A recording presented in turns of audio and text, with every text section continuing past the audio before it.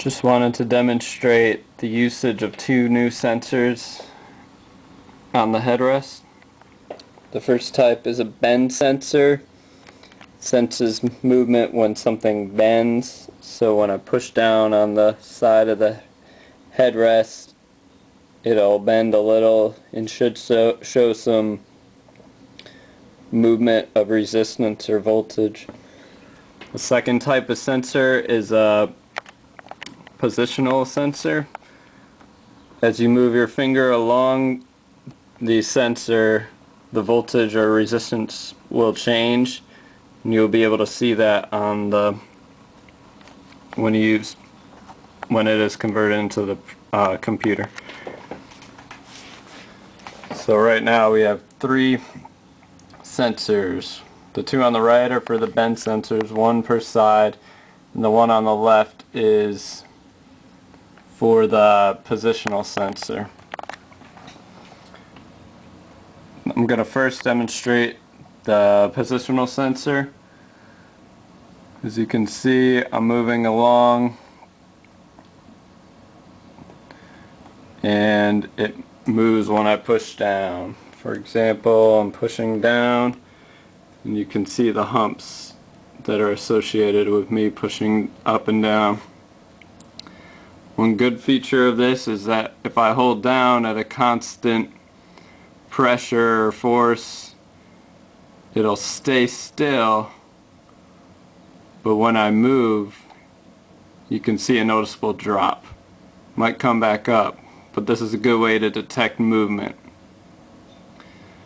Moving back and forth right now, you can see the voltage is jumping a lot. It looks like it's jumping a lot more because it's on auto scale for that chart, so that's making it worse. Right now I have no pressure at all applied.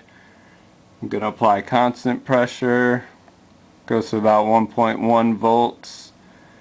Now I'm going to simulate moving to the right. Drops down. Now I'm going to go back to center. Goes back to that 1.1 volts. Now I'm going to simulate moving left, and it just dropped a little. But you can notice whenever there's movement there is a significant spike in the voltage. Now the other two sensors are the bend sensors. These are located on the side of the headrest. I'm not getting much of a reading out there.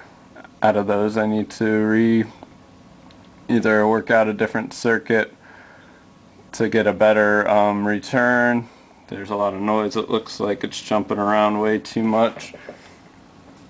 And so those are the two sensors I'm working with right now.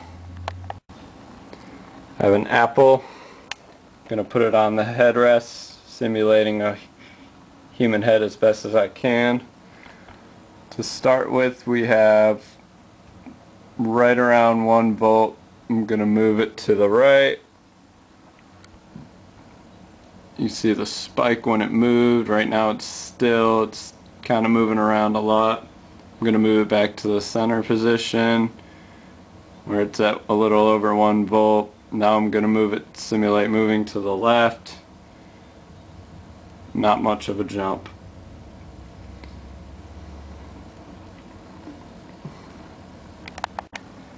The next sensor I'm working with is an accelerometer. I have a 3-axis accelerometer. On the left is the z-axis, middle is the y-axis, right is the x-axis, and then there's a 3-dimensional graph which I have not perfected yet. What I want to do is put some type of sphere in the middle and show which directions it's moving. Anyway, so I have the accelerometer on the circuit board right here. When I move it in, say, the y direction, you notice there's a spike in the y. If I move it forward in the y direction, it'll move up. Back center, it'll go back to normal position.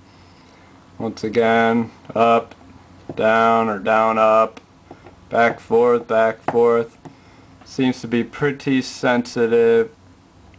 If I just move it a little, there's still a little movement, and also I can zoom in on the chart to see even greater movement. That was just up, down, up, down.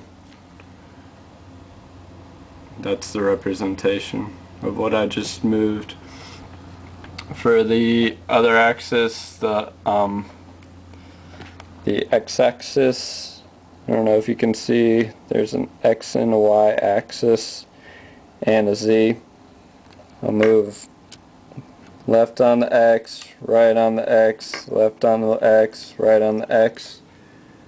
You'll see the representation on the chart, so you can get an idea of what's happening. The last one is the z-axis, which is basically up-down motion.